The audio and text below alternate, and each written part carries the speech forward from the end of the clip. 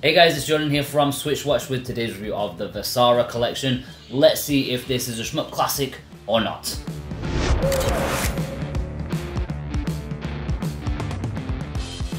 If you're unawares of what the Vasara games are, I don't blame you. I didn't know much about them until this collection release either. What they are were two shmups made for Japanese arcades in the very early 2000s with no console or Western release as far as I'm aware. Until now, that is. This collection, put together by Brazilian studio Cubout Interactive, includes Vasara 1 and 2 plus an all-new timeless mode. Let's see how it is. There's not much of a story here as you would expect from an arcade shooter, but I do want to address the setting.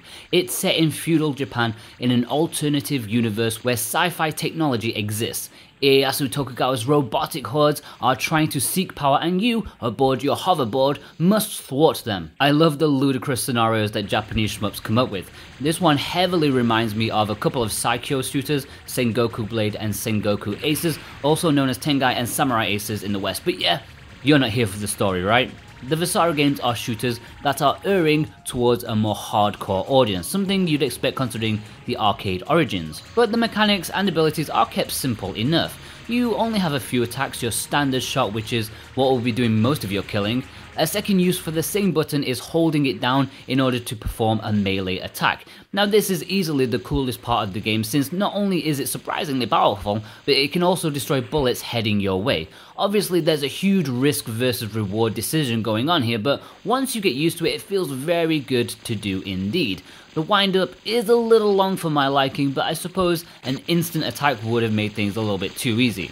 Now I'm personally not a fan of two functions sharing the same button, even if it's intentional. Plus, for the sake of my fingers, I don't enjoy shooters that don't have an auto fire, especially the more furious types like this, but thankfully in this port the buttons have been spread out so you can use auto fire with one button and then hold down another for the melee attack.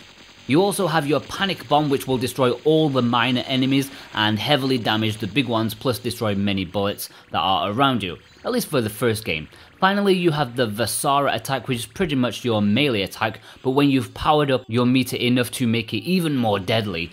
In the second game, this completely replaces the panic bomb, but in return makes the attack quicker to load up, and you can store 3 at a time instead of 1. Oh my god, these games are hard. Like really hard. Imagine the Strikers games from Saikyo and then adding an extra layer of cruelty to it. There are a few difficulty levels, including an easy mode, which, if I'm being frank, they probably shouldn't have bothered since each setting seems to be equal amounts of pain.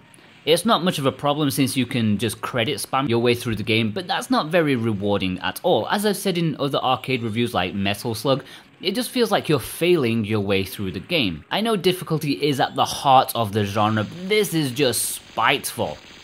With the Saikyo games, you can get your ass kicked, of course, and they do have their moments of cruelty, but they felt learnable. Like you can take the time to get used to them. These two feel almost impossible at times, despite the fun that you can have. It does take the edge off it for me. Vasara 2 feels more manageable than the first, and that's the one that I enjoy spending the most time with. So yeah, you have the two original games, but the developers of this port wanted to go the extra mile by adding a completely new mode to the mix. Welcome to Timeless Mode.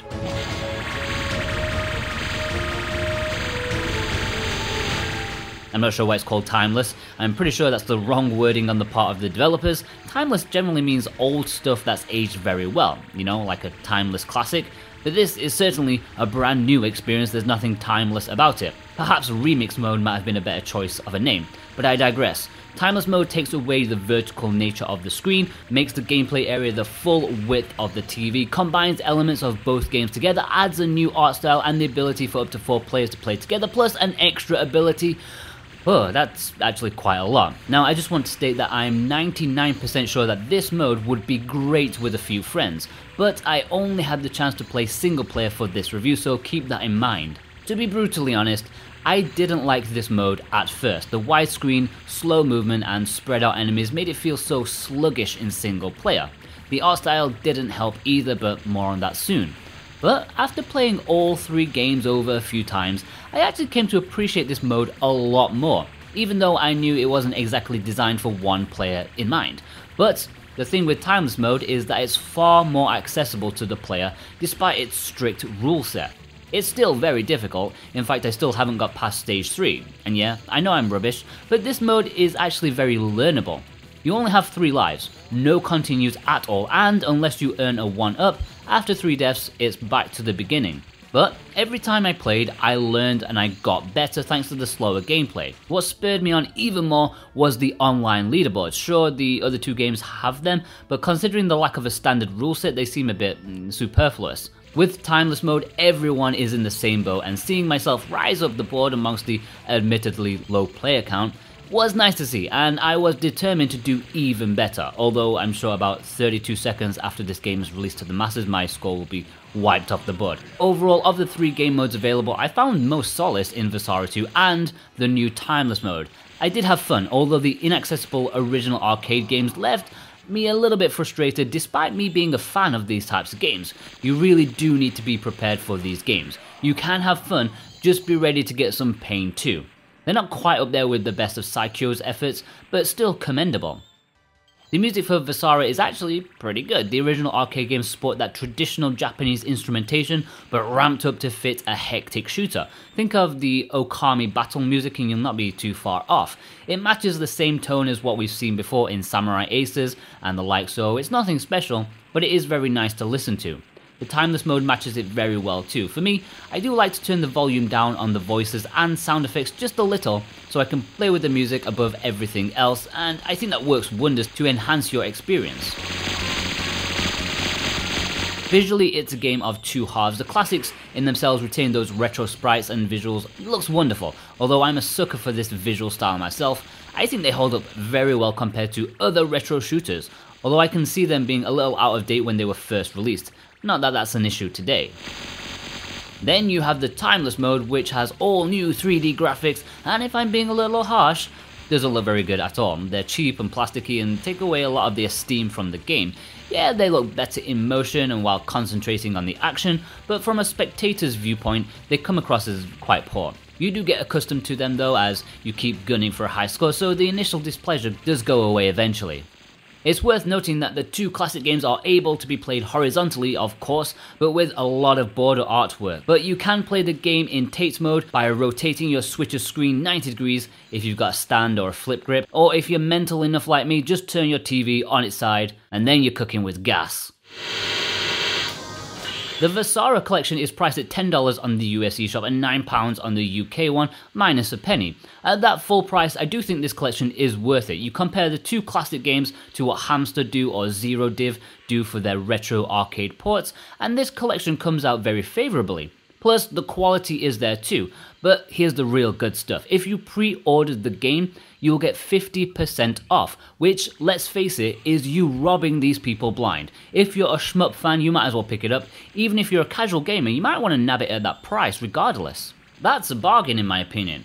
Of course, if you want to support ports like these, you might want to wait until it's full price to give a bit of a hand to the developers. I would. At $8.99, I'd buy that all day long to reward them for their efforts. There is a physical release planned for the Vasara Collection. Unfortunately, it's been done by Strictly Limited Games, which is one of those limited run type jobs, except they're even more strict with their releases. Unlike Limited Run where you have a pre-order period, Strictly Limited goes old school and only had a few thousand copies up for grabs. And if this is only just being brought to your attention now, well, it's too late. It's already sold out. It's over. Sorry about that. And yes, I was caught out too due to, babies not really caring much about time-specific pre-orders, so I was pissed because I do love a good shmup, especially physically. But it looks like a dude online is willing to help me out with a spare copy that he ordered, so fingers crossed that will go through. Otherwise, I might have to head to eBay like some of you may. But not everyone has money to throw around, and there are a lot of budget gamers out there, which is why we have an extra code available to give away to you guys. For the first 24 hours of this video's publication, you can have a chance of winning a European download code for this very Vasara Collection. I know some of you may have pre-ordered already, but you can always pass the code on to a friend, right? Then you can demolish their high score and gloat at them. All you have to do is follow me on Twitter at SoWhatAboutGame, follow the developer of this game, Cuba Interactive, and also retweet a tweet that does not exist yet, but will do when this review goes live. I'll put a link in the description and pin comment as to where you can find it. I'll announce the winner over on Twitter. I know some of you guys don't like Twitter or don't have it, and I 100% understand that, because it's a cesspit, but it does make giving things away for you guys a lot easier, so I hope you can understand. Overall, I think for the introductory sale price alone, the Vasara Collection is worth a purchase. Of course, its ultra hardcore gameplay may not be for everyone, especially with the original 2 games. The additional timeless mode might actually make it a cool party game for a slightly more casual audience, despite that not pulling any punches either. These games take a lot of patience, but in turn can be incredibly rewarding. For me, they don't top the quality of most of the Psycho games, but that leaderboard on timeless mode is very, very addictive. It's a nice little package, not the best out there, but still ones that Shmup fans will want to pick up, a 7.5 out of 10. If you want to sample some more arcade shmups, then head over to watch my review of the Psycho Shooting Library Volume 1, 6 awesome shmups in one, most of which are better than this one. Well worth checking out if you enjoy the genre. Anyways, I'll see you guys over there, take care.